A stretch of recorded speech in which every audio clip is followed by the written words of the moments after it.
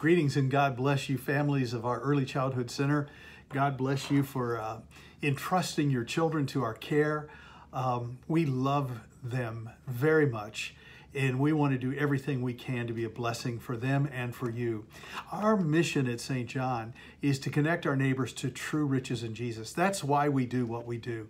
We believe that Jesus has given us incredible riches, that those riches are things like eternal life that comes because of his forgiveness and because of his death and resurrection, the blessing and the riches of Scripture, which ground us in a truth that cannot be shaken, the tremendous treasure of prayer and the opportunity that we have to pray for each other and to really to pray for you, which we do, and your children as well.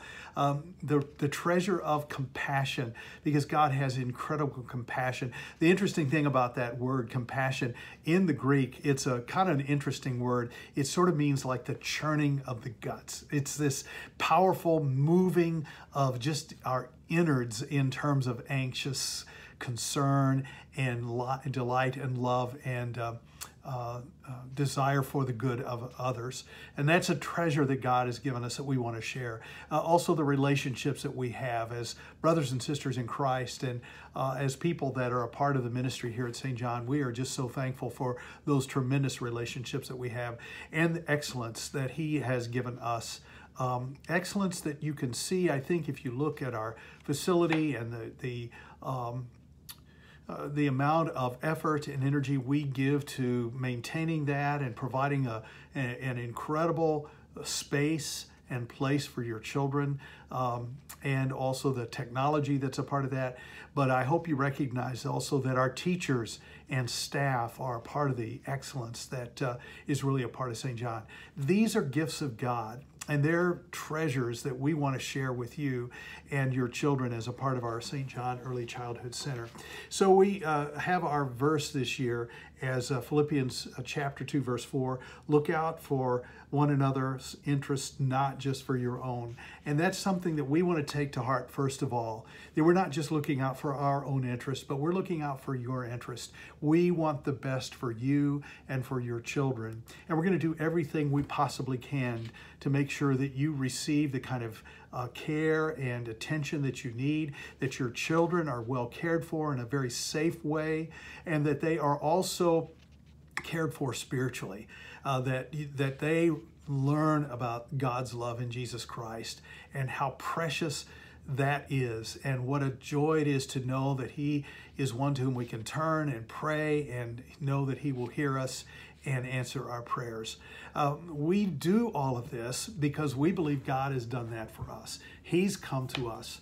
He has sought us out. He has been moved with compassion for us. He has this gift of eternal life that he's given us through his Son, Jesus Christ.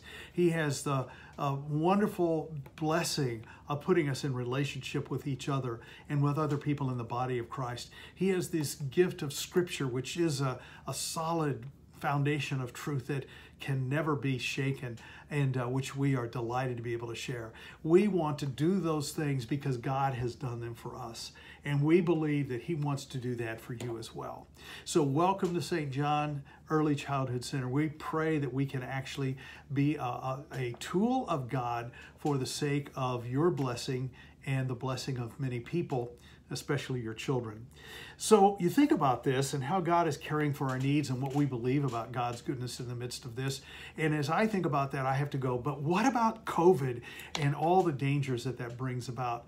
The reality is that I believe that God is allowing this to happen, perhaps to help us to recognize that we have a need that is greater than some sort of normalcy, a need that is greater than just life as usual. And that need is for God himself and for his love and for his grace. And if we are shaken a little bit through this, and if we are then moved to turn to him, which is always his desire, that we would come toward him instead of turning away from him, that we would yearn for his goodness rather than be frustrated and angry about what we're not having and the difficulties that we're facing, that we would find hope and comfort in him rather than retreating into bad habits and locking ourselves in our own world of really isolation and maybe some very bad habits, that God would want us to come to him. And this is an invitation that he has for us during these very difficult times. This is a result of the fact we live in a fallen world, that we are not yet in heaven, that even though God loves us and he cares for us, there's still a battle raging, and there is an enemy out there. And that enemy is Satan, and he wants to steal and kill and destroy. And we're seeing that happen in front of our very eyes.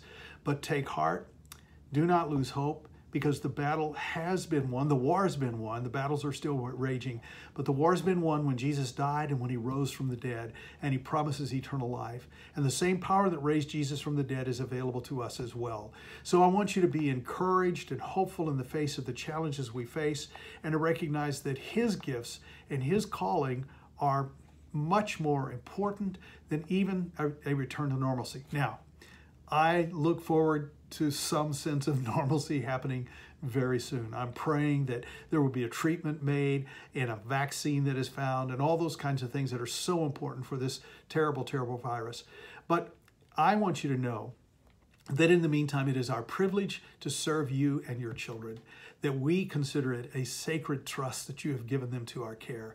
And that we want to also recognize that it is our privilege to connect you and your children to the true riches that Jesus has, of his grace and his love, his truth, his mercy, his kindness, the promise of answered prayers, his presence in our lives.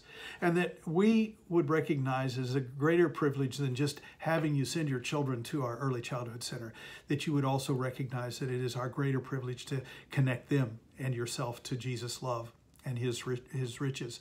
But the greatest privilege we would have is if your children and you would recognize that this is your calling as well, that you have a purpose, and that your purpose is not just to make sure that your kids are well cared for. That's an important thing, isn't it?